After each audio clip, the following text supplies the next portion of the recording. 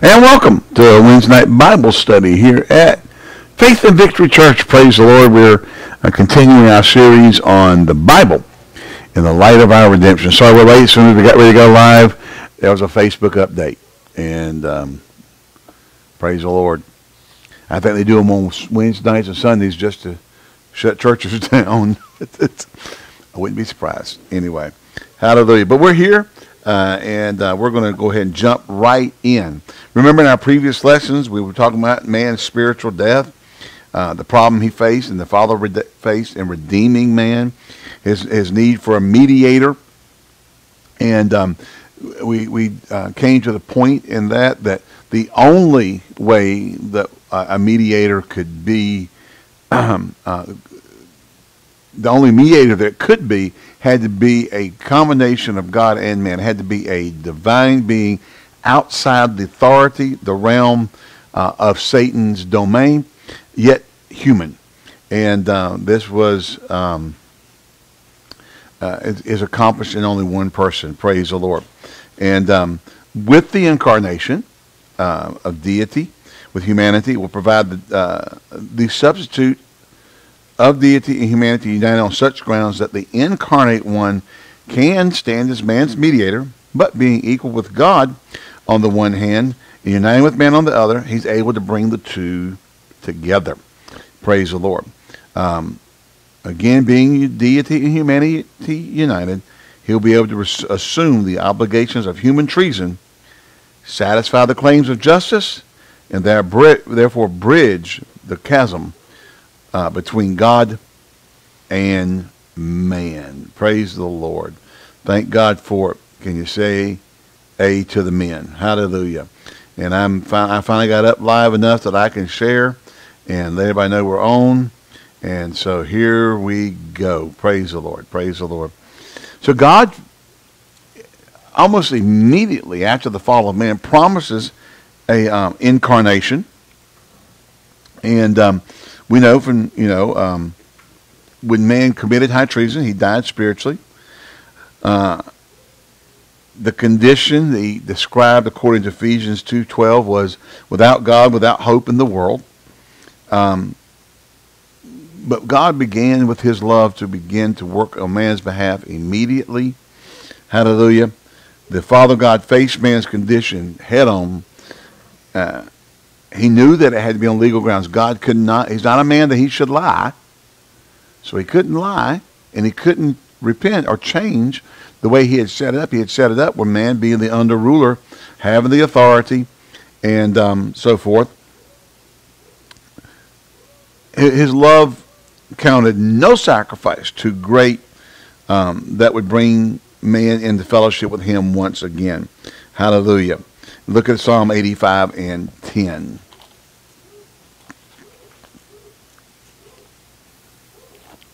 Psalm 85.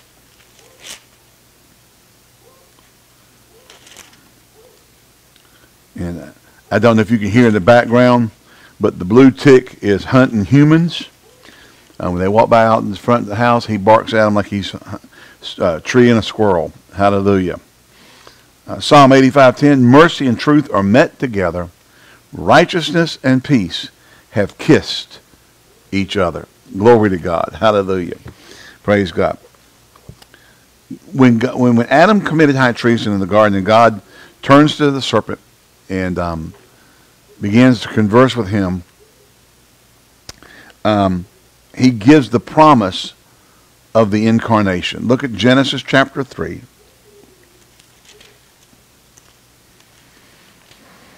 And it says here, unto the woman he said, I'm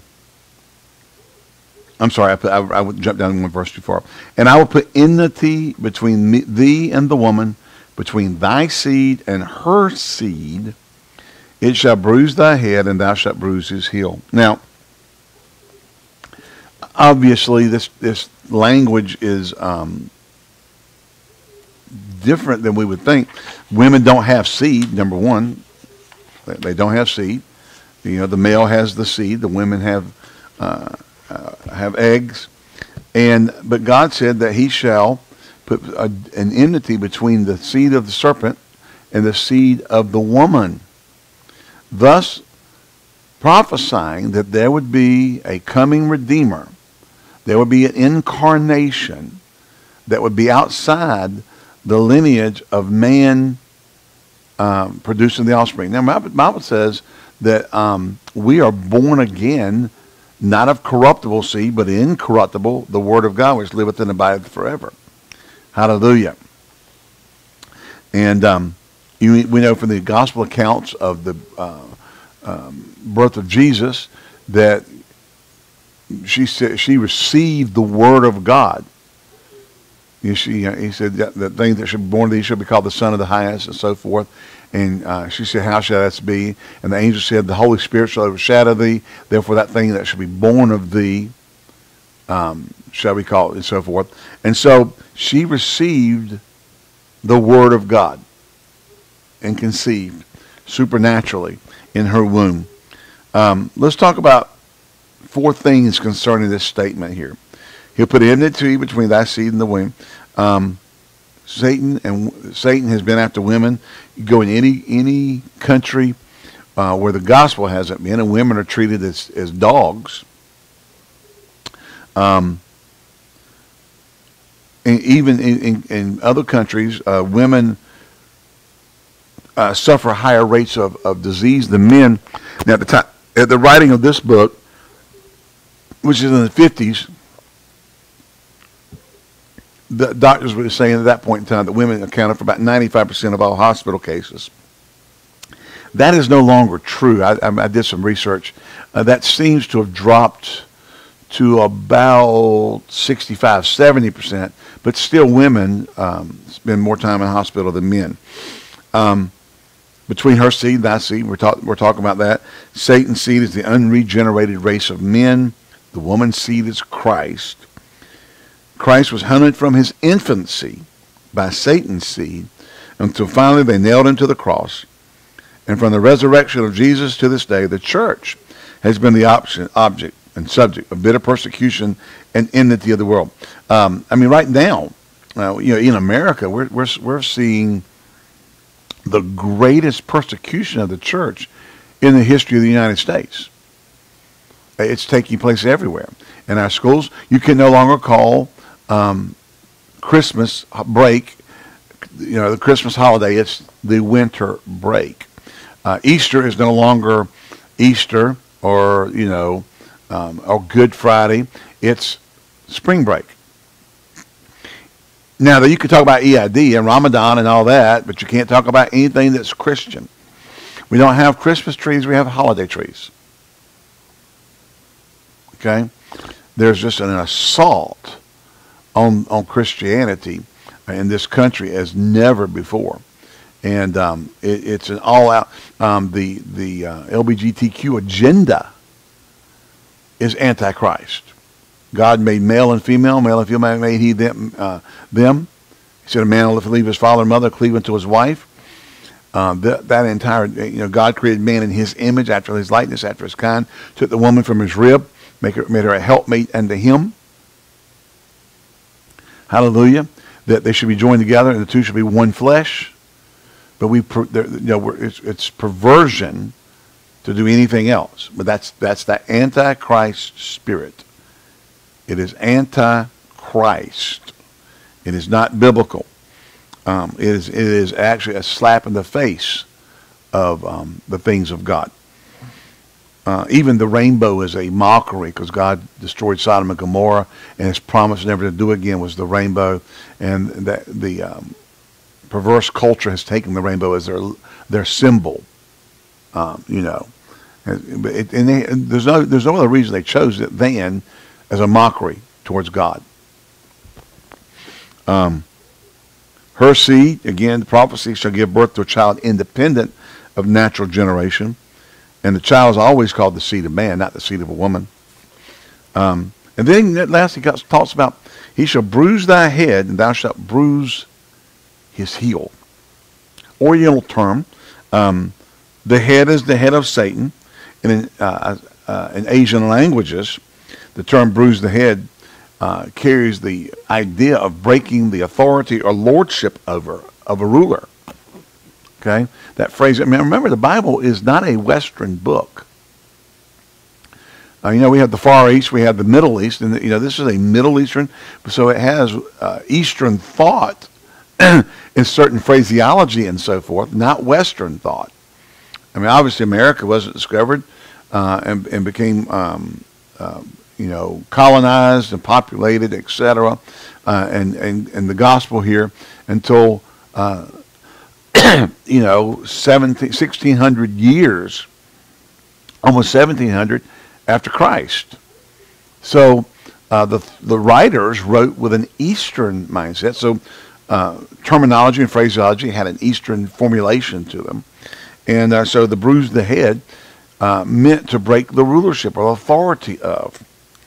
So man has given to Satan, man had given to Satan his dominion. Satan had just come into the dominion that God had given to man. And as soon as he does, God says, okay, you've got it. But I am telling you, there is a seed coming. It's going to bust your head. It's going to take back your authority. A man will come and break your lordship. Now, Satan didn't understand that because he knew there was no man that could do it. He knew, as far as he knew, he won. In that moment, he had won. Except God said, there's one coming.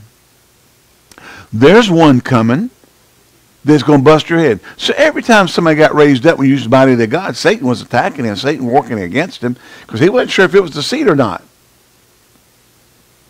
He just knew that God, and he knew when God spoke, it happened. He was in eternity. He was in the spirit realm. He had seen God speak. He had seen God declare. See things happen. When he came and put his up to the throne of God and said, I'll exalt my throne into the heavens. I'll be as the Most High. God said, I'll cast you as profane from my presence. And he left. Jesus said it this way, I beheld Satan as lightning fall from heaven. So Satan knew that even if he tried to confess, if God overrode it with his words of authority. And so Satan's got, I got this authority of man. I've got this position of man. I'm now the ruler. I've got it. I'm going to rule. And God says, okay, but I'm telling you what, there's one coming. He's going to bust your head. He's going to take your authority. Kind of hard to enjoy something. It's kind of like robbing the mob and having millions of dollars. You're looking over your shoulder the whole time waiting for somebody to come take you out. Can't really enjoy it. Well, Satan couldn't really enjoy his bounty because God said, I'm sending the seed of a woman, which messed him up, and he's going to take your authority away from you. Hallelujah. The heel is the church in its earth walk. The long ages of persecution of the church by the seed of Satan are a matter of history. It is remarkable prophecy and how clearly it's been fulfilled before us. The incarnate one has come and brought to naught him that had the authority of death, that is the devil, and delivered all them who through the fear of death were all their lifetime subject to bondage. Hebrews 2:14. Hallelujah. Amen. The scripture has also found its fulfillment in Jesus' bitter persecution, which finds its culmination in his death on the cross, and then in the persecution of the church, which is the body of Christ, which carries out his will upon the earth. Hallelujah. Adam called his wife Eve because she was the mother of all living. The word Eve in Hebrew is Havah, H-A-V-V-A-H, which literally means living one or the life giver. God tells man that his wife shall be the mother of the life-giving one, our Christ. Hallelujah. Glory to God. Isn't that awesome? I said, isn't that awesome? Praise the Lord. That's exciting. To know that God from the get-go said, okay, now you manipulated this and you got the authority and you got a hold of this, but I am telling you, he is coming. That seed is coming. It's going to bust your head, boy. Hallelujah. taking the authority back, and there won't be a thing you can do to stop it. And Satan tried. In the temptation in the wilderness, he tried everything he could to stop Jesus, to get Jesus to fall for either the lust of the flesh, the lust of the eyes, or the pride of life. All three sins, which are the three categories of sin: lust of the flesh, lust of the eyes, the pride of life, that Adam and Eve fell for in the garden. They fell for all three. And Jesus conquered all three in the wilderness. And Satan tried right there to stop the plan of God. He'd actually tried to stop it when, the Magi came, and Herod learned of the one, and they went and, the scribes went and searched the scriptures, and he sent them and said, now come out and tell me where he is so I can come worship him. He didn't want to come worship him. He wanted to kill him. And then, the angel told him to flee. He went and killed all the children 2 years of under after what he inquired of the Magi, which gives us the sayings, the underlying truth that the Magi were not at the birth of Christ. They didn't show up in the manger. I know you got a nativity. I've got them too, and I put the wise men there. It's kind of blank if you don't. I mean, a couple of shepherds and a sheep, and them without the Magi just kind of seems empty, but they weren't there. They didn't show up until 2 years later because they went to the house and saw the young child, not the babe. And when Herod found out he was mocked and sent to have the children killed, he did it for all those 2 years and under, after according to that which he had diligently inquired of the Magi. Okay? So they weren't there the night Jesus was born. They showed up a couple years later. All right. But still put your nativity scene up this year. Don't freak out. I mean, if you come by my house and see one, I'm going to have them out there. All right? But, he went out with wrath and killed all the kids 2 years and under. And then they told, flee into another country. They fled into Egypt and didn't return back into Israel until he was 12. Those that sought his life were dead. Okay, and he went and grew up in Nazareth. Now, the teaching of the incarnation is not out of harmony with human desire or tradition. It's been believed by all races and all religions of the world. Universal man craves an incarnation. Why? Because God created man in his image, after his likeness, after his kind, and he took of his very own spirit and put into that body. Interesting thing, when you get the genealogy of Jesus in the Gospels, and it says, in Adam, the Son of God. Adam was created by the hands of God. Hello? Adam had God in that body. He was God-like. What is man? Psalm 8 says, that thou art mindful of him, or the Son of Man, that thou shouldest repent. For thou hast created him a little lower down. King Jimmy uses angels to translate Elohim, which is really the improper. It's not the proper translation. It should be deity, divinity, majesty in the form of three or more. Okay. But man's spirit hungers for unity with God because he was created in God's image, with the ability to partake of God's life, to commune with God, to fellowship with God, to walk with God. And that was severed and broken. And so man has longed for an incarnation since then, but could not obtain it. Could not obtain it in that fallen state. Even the false gods of the Greeks and Romans were supposed to have been a divine and human, showing that man had a hunger for union with God. The incarnation is no more difficult to believe than the creation of first man. Adam was created by the act of divine power. The rest of the human race was generated by natural process. But this Redeemer, who is to be born of the woman, is to be formed by a special act of divine power.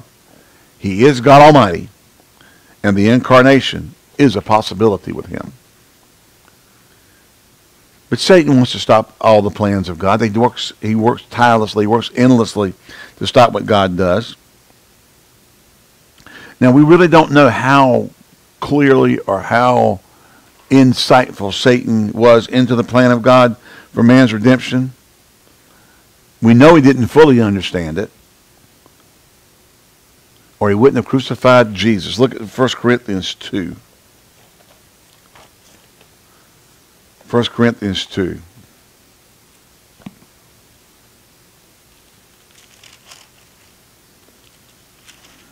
Verse 8. Look at verse 7. But we speak the wisdom of God in a mystery, even the hidden wisdom of God, which God ordained before the world unto our glory, which none of the princes of this world knew. When we're talking about princes, we're not talking about, the prince of Egypt. We're talking about spiritual forces, spiritual darkness, the rulers of the darkness of this world because of the fall of man. For had they known it, they would not have crucified the Lord of glory. In their lust and desire to destroy God's plan for redemption, to rid eternity of the promised seed that was going to take back the authority, they crucified Christ, not knowing that was the very means by which Satan's authority would be broken.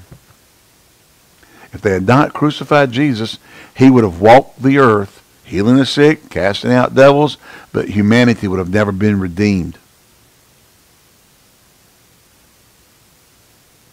Hello? Jesus had to die and take the penalty of man's sin, which was an illegal on Satan's part to do it. Satan had no right to take Jesus and take him into hell, because Jesus, although tempted at every point, yet like we are, yet without sin, he never became subordinate to Satan's authority by an act of rebellion against the Father. He allowed Satan to overtake him. He took and paid the penalty for man's sin. And when the claims of justice against humanity were satisfied because of this perfect, spotless lamb, the Father said, it's enough. This day have I begotten thee. Thou shalt be to me a son, and I'll be to thee a father. And again, when he bringeth the first begotten into the world, he said, let all the angels of God worship him. Hallelujah.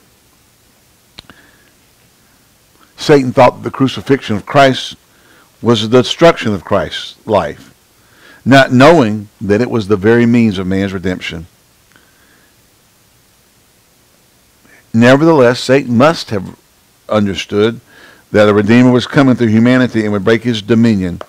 He seeks to destroy the plan of the Father God. I just believe that because God put that out there, and he had been year after year, all this time, in this power lust to destroy the plan of God.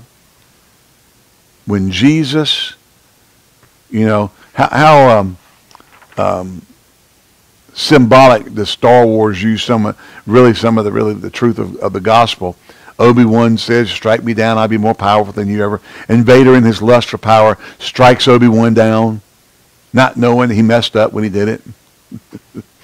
Oh my, But, it's when, and then the Emperor tells Darth Vader at the end of the prequel, the third prequel, he says, where's Padme? He says, in your anger, you killed her.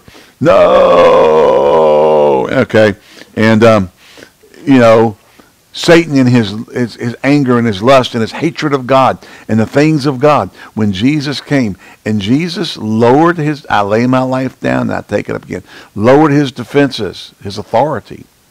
Really, he lowered his defenses of his authority so Satan could take him out.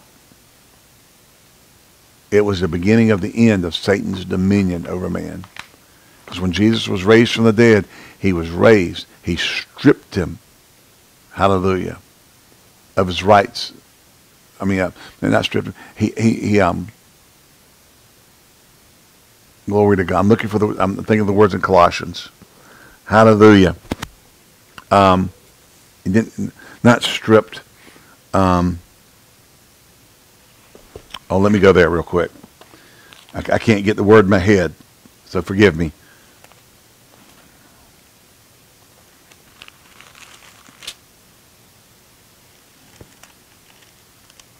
And having, glory to God, hallelujah. Where is it?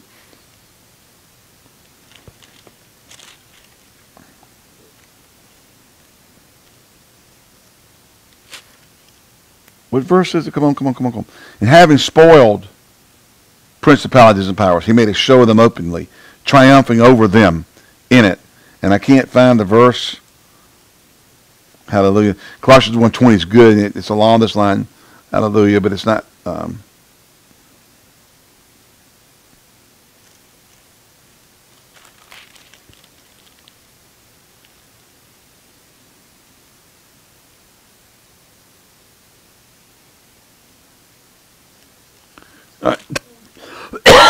Do I?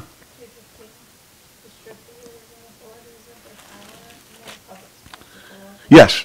Blotting out the handwriting, there, 14 and 15 too.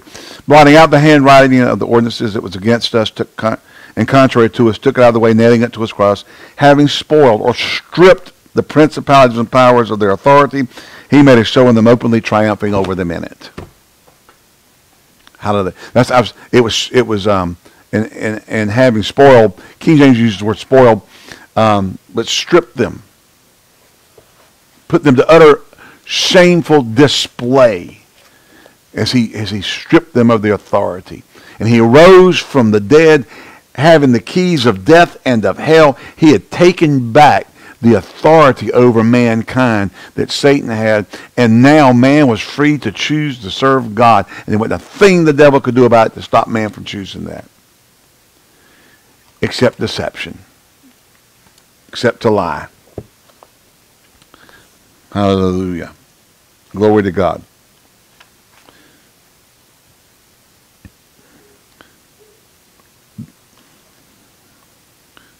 The working of Satan, the purpose of God follows two lines. He seeks to destroy the knowledge of God in the earth and to destroy the righteous line in humanity. Through these two things, it will make it impossible for a Redeemer to ever come through humanity. He desires to separate man from all fellowship with God. Satan's first attempt was to pursue his purpose, was the murder of Abel by Cain. Stop the righteous line.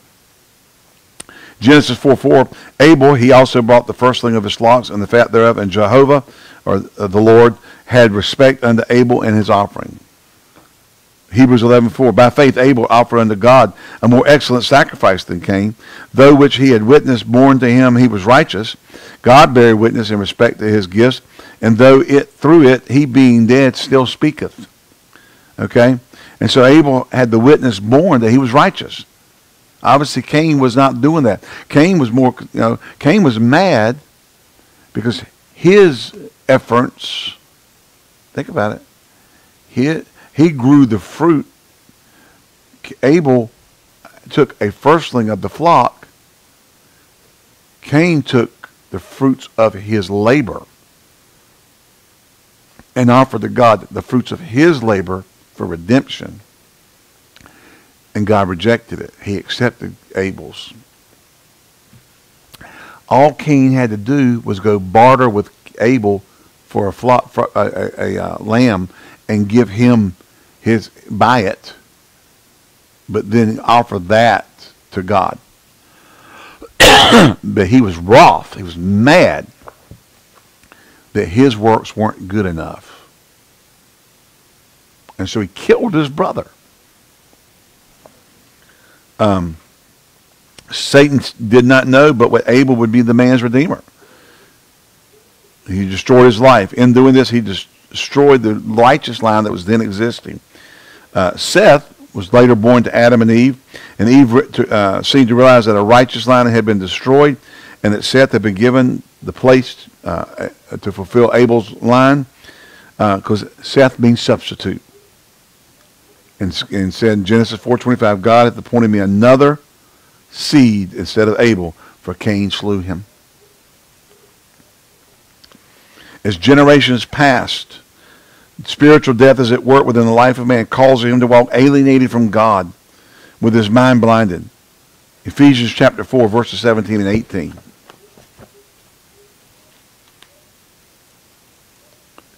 Ephesians chapter 4, verses 17 and 18.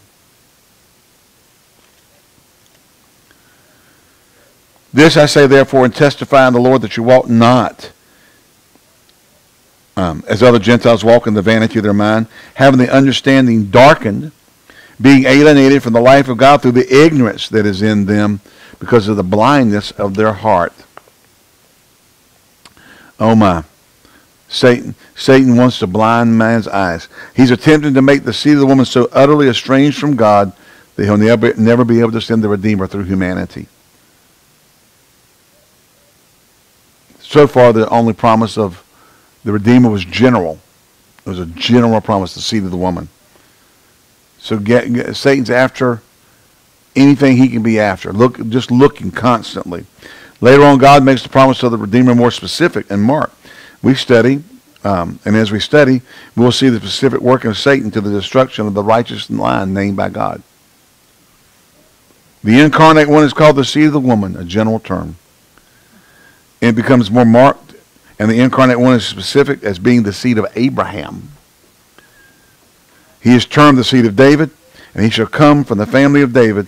Now we have a whole line of humanity that is marked out. Satan has his eyes on that target. Abraham, then David. That line, he now knows. It's not just a general, it could be anybody. Now it's Abraham's line. Oh, now it's even more specific. It's out of Abraham's lineage. It's David's line. And then Isaiah 7:14 comes along and says, a virgin shall conceive, and bear a son, and call his name Emmanuel. He had marked out the woman. Amen? The virgin shall conceive. As we study Israel's history, we see the efforts of Satan directed toward the seed of Abraham, then the seed of David, and then his bitter hatred and persecution of Jesus, born of a virgin. Now, Genesis chapter 5 gives us the genealogy of Noah. As Satan works to destroy a righteous line, God is preserving a line through which the Redeemer shall come. He is working toward the incarnation. You ought to read chapters 4 and 5 of Genesis and note two things. After Cain is bought conspicuously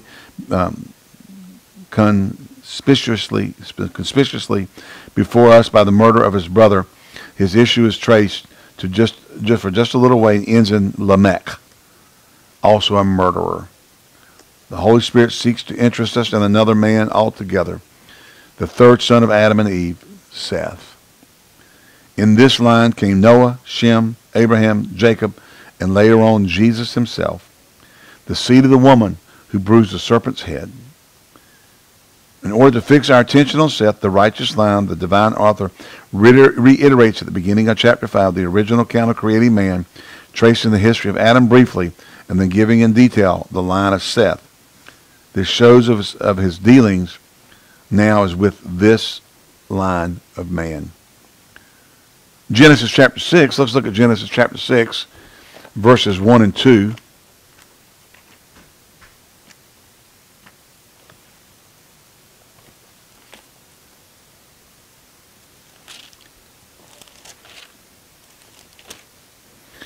And it came to pass, when men began to multiply on the face of the earth, and the daughters were born unto them, then the sons of God saw the men and the daughters of men, that they were fair. They took them wives, and they all which they chose. Okay. And so we notice there's a big difference between the Canaanites and the Sethites. The righteous line. The Canaanites built cities, invented arts, devised amusements to palliate the curse of sin. The Sethites walked with God. In Genesis 4:25, God, in the original, which is Jehovah, the covenant name of God, those also believed and had hope. Let's look. We better go back there. Genesis 4:21 and 22, and then 25.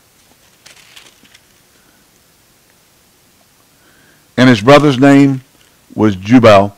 He was the father of all such as had the harp and organs. And Zillah also bare Tubal-Cain, an instructor of evening artifice in brass and iron, and the sister of Tubal-Cain was Naamah. And Lamech said unto his wives, Ida and Zillah, hear my voice, ye wives of Lamech. Hearken unto my speech, for I have slain a man to my wound, and a young man to my hurt. If Cain shall be avenged sevenfold, truly Lamech 77-fold.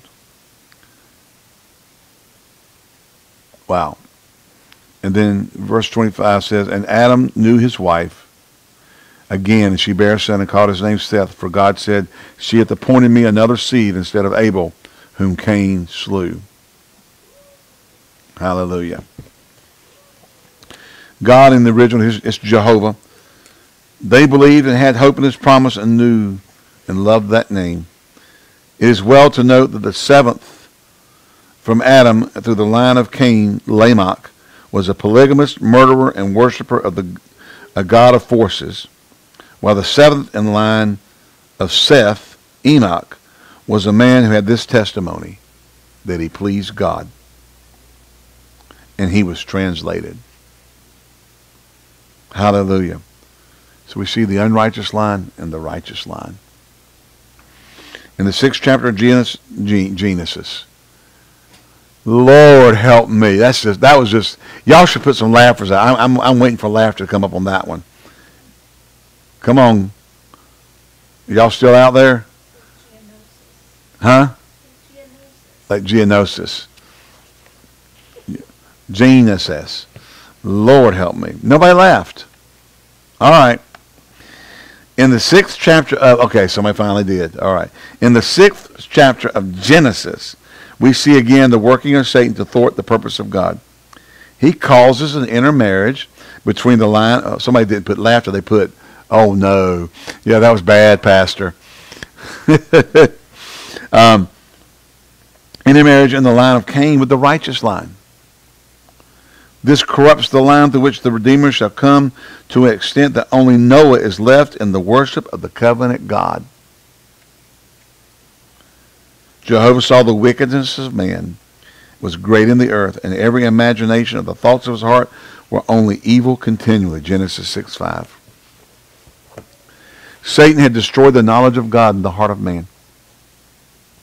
The thought of every man's heart was evil continually. Only Noah knew and walked with the true God. If humanity were left in that condition, when Noah died, the knowledge of God would have been completely lost. The righteous line would have been destroyed, and the incarnation would have been an impossibility. Seemingly, Satan had triumphed in his efforts, but God Almighty's purpose was not to be thwarted. It was a small matter for him to bring an end to all other humanity in this corrupt condition. If the righteous line were to be preserved and the knowledge of himself kept upon the earth, he must destroy that perverse line between the Canaanites and the Sethites that had been created, which had lost the knowledge of God. Because he had to have that line that was still left in Noah to redeem humanity. In the past, when you look at the flood and so forth, you may think that was bad. But when you look at it in the light of the need of incarnation, it's easier. It's a little bit easier to see why. So in the light of the fact that man needs had to be met by the incarnation, we can see that the flood was imperative. There was no way around it. Satan was constantly at work. He's still at work today. I mean, the 44th president of this country said that America is no longer a Christian nation. And how you Christians can just go and worship a man that was pro-homosexual, anti-Christ, brought Ramadan prayer to the White House. I don't understand it. And I don't care about the parties. I'm just talking about this is evil. And there's been a thing unleashed on our nation because of it and because of the support of people that is trying to destroy America. But on the other hand, there is a righteous line. There are those who will not bow the knee to Baal. Glory to God. Well, let's get into our question and answer session. I guess I should. I need to double check something as I do this. Okay. Explain the four statements of Genesis 3 and 15. A. Women became the object of Satan's disdain and is treated with contempt historically. B. Satan's seed hunted Christ until they finally nailed him to the cross. C. The seed of the woman is the prophecy of the virgin birth. And D. Bruise his head is a term in the East that means break the lordship of the ruler. And why does universal man crave union with deity? Man craves union with deity because he originally was created in the image and the ability to partake of God's life. 3. How does history reveal the fact that universal man craves an incarnation?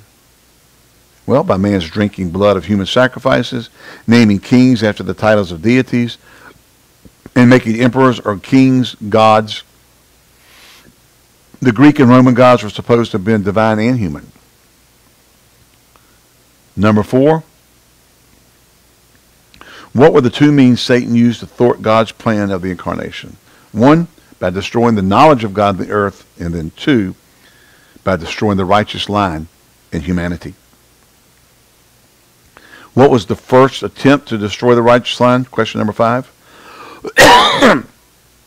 Was when Cain murdered Abel. Number 6.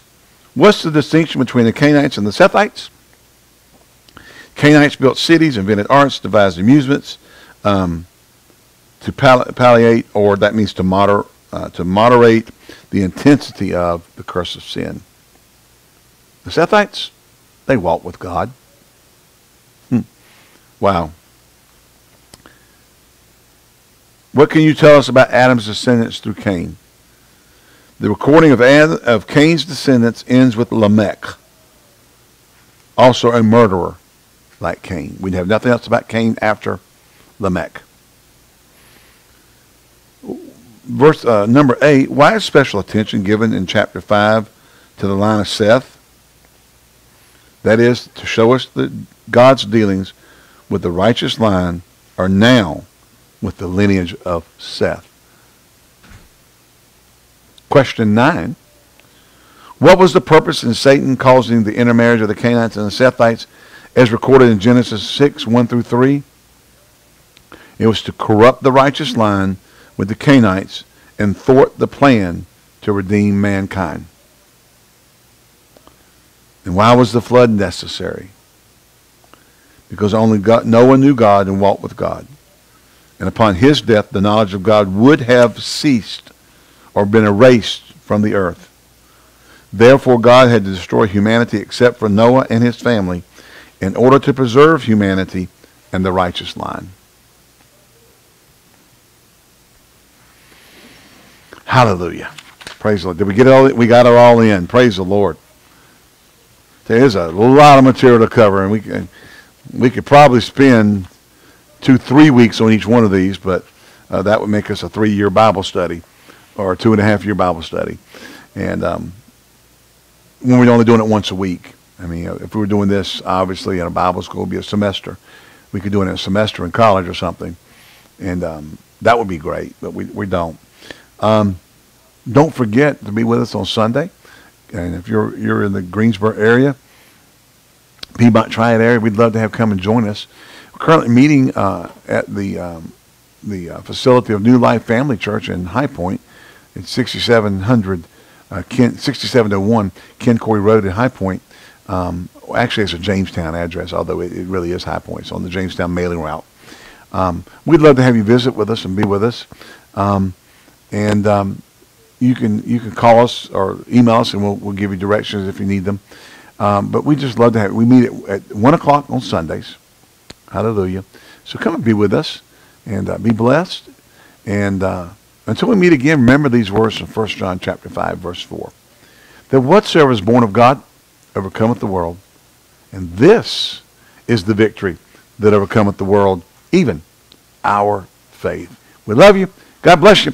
And we will see you next time here at Faith and Victory Church online.